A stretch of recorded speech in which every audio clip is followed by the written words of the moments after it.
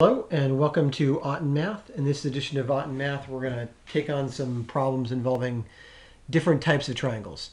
So in this case, we have an isosceles triangle, and we're given that AB is congruent to AC. They're legs of the isosceles triangle ABC. We're also given the measure of angle 1 is 5x, and the measure of angle 3 is going to be 2x plus 12. And we're asked to find the measure of angle 2. Well, we know the measure of angle 2 is going to be congruent to the measure of angle 4, because if we have sides that are congruent, the angles that are opposite them are congruent. So let's just mark that up here. Not that way. So angle 2 and 4 are congruent. And we know that 3 and 4 are congruent because they're both vertical angles. So I know that 3 is congruent to angle 2. And I know that angle 2 plus angle 1 is going to add up to 180 degrees. So therefore, angle 3 plus angle 1 will add up to 180 degrees. So angle 3 plus angle 1 is equal to 180 degrees, because angle 2 plus 1 is equal to 180, and angle 3 is congruent to angle 2.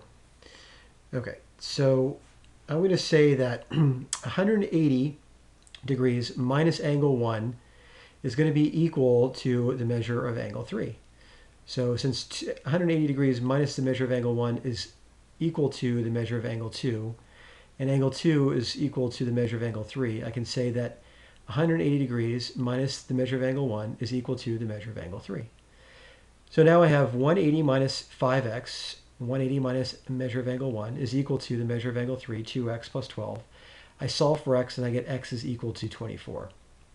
Now if the measure of angle 2 is equal to the measure of angle 4 and the measure of angle 3, I can just go ahead and take the equation for the measure of angle 3 and plug the value that I got for x back into that, that definition, or that equation. So now I have 2 times 24 plus 12, and that is equal to 60 degrees. So the measure of angle 2 is equal to 60 degrees.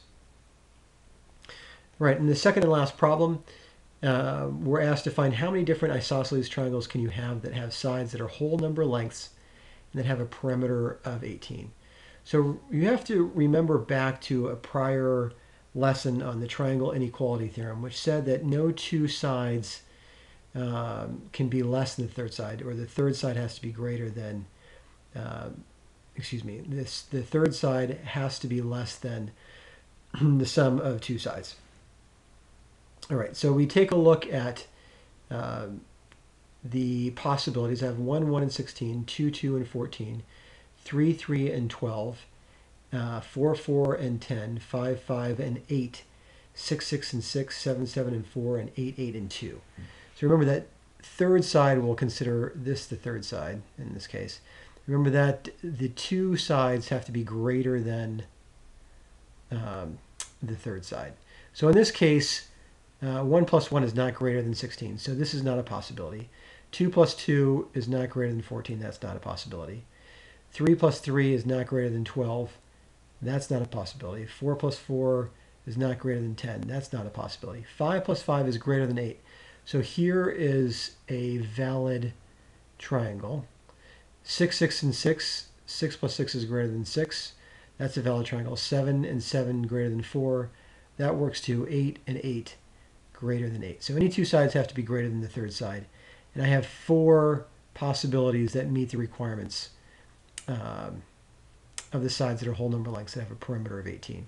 So let's just go back to the triangle inequality theorem for a second, and let's understand why that's the case. If I have two sides that are 1 and 1, here's 1 and here's 1, and then I have a measure of a side that's 16, you can see that it's not going to work in this triangle. If I have a measure this way, it's going to be too long. All right, so we need something that's shorter than the two sides combined in order to fit into the segment that's defined by these two sides. So here we have a side length that's 16, and it would go on for quite a bit. So it has to be less than the sum of the two sides. And you can see if we open this all the way up until it was almost a straight angle, right? Here's 1 and here's 1. Right? The length can't be greater than 2, otherwise it will not connect these 2 points and create the triangle.